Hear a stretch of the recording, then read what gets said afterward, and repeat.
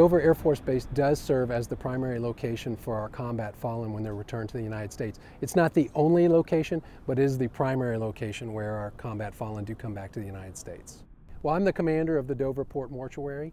There are actually 7 other mortuaries in the Department of Defense, but Dover has the only continental United States mortuary. Our primary mission is to welcome home the fallen, our combat fallen, and to respond to mass fatalities as directed by the National Command Authority. When we are notified that there's a combat fatality downrange, that kind of gets the gears in motion here at Dover Air Force Base, and typically within 36 to 48 hours, our soldiers, sailors, airmen, Marines, their remains are brought back to Dover Air Force Base. As you can imagine, within that small time period, a lot of notifications have to be done by the services to the family members, and we have to get the family members here to Dover Air Force Base to witness the dignified transfer of their loved one back to American soil.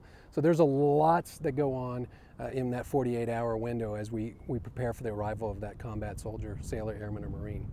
A dignified transfer, it's not a ceremony, it's a solemn movement where we pay the respects, we provide dignity, honor, and respect to our nation's fallen. They come off an aircraft in a flag-draped transfer case, and the families are here to witness the return of their loved one to American soil.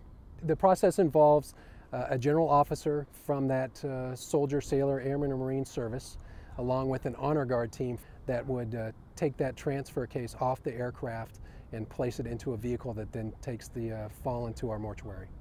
The process is almost exactly the same by service. There's some small nuances depending on the honor guard for each service, but the process is generally the same. For the families, this is really where reality hits home. So if you can imagine, 24 to 48 hours ago, the family received a knock on the door and they got the worst news of their life. They come to Dover Air Force Base to then witness the return of their loved one. It can be very emotional. It's very heart-wrenching, but it's very humbling. The mortuary itself has been at Dover since the 1950s. Since that time, we've had about 30,000 American soldiers, sailors, airmen, and Marines returned to Dover Air Force Base from various conflicts around the world. There's always been a dignified transfer of some sort, whether you call it a dignified transfer, an honorable carry, a ramp ceremony, that has always occurred. It became more open to the public in 2009 when we allowed media and the families to travel to Dover at government expense to witness the return of their loved ones. Prior to that, families were allowed to come to Dover, but it was at their own expense. And typically about 15% of the time, families would arrive at Dover Air Force Base. With the change in media policy and allowing families to travel to Dover at government expense, we're at over 83% of families come to Dover Air Force Base to witness a dignified transfer. So as you can imagine, there's a large logistical tale that goes into getting families to Dover Air Force Base, bedding them down here, taking care of them, getting them to the flight line, and then getting them home safely. The costs associated with bringing families to Dover Air Force Base, they do vary. It varies upon where the family members are coming from. The government will provide travel and associated expenses for the primary next of kin +2, though that can be expanded at the Secretary of the Services level. After we return our nation's fallen off the aircraft, we turn the remains over to the Armed Forces Medical Examiner where the fallen are scientifically identified. Once we receive the remains from the Armed Forces Medical Examiner, we will take those remains through a process where we will embalm them, get them cosmetized, dressed, and then shipped home to the family as soon as we can.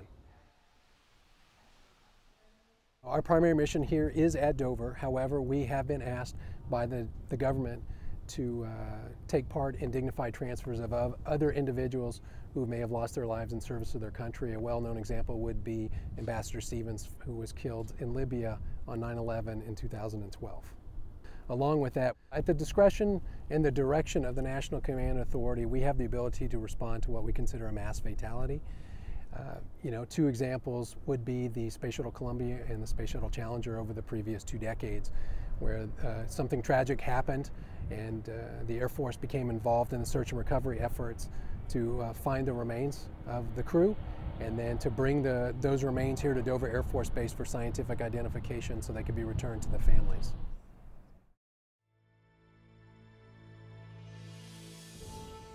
Well, I've been in the Air Force for 20 years. This is my third time as a commander. This is by far the most humbling job I've ever had in my 20-year career, because we're paying respects to the top 1% of our military. Less than 1% of our nation put on the uniform. So 300 million people, less than 1% say, here I am, take me. I will go and serve our nation. And of that, a very, very small subset, less than 1/10%, give their lives in combat. We owe it to them to provide them dignity, honor, and respect